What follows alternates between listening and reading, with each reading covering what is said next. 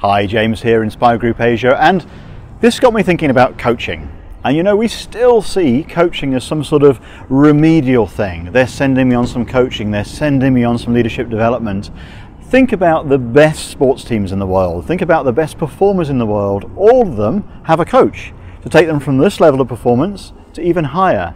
So coaching is not something that's optional. Coaching isn't something that we have when we are needing to raise our game or in any sort of way. Coaching is our default. So coaching is a big part of all of our Inspiring to Lead programs. It happens every single time. So get coached and raise your game.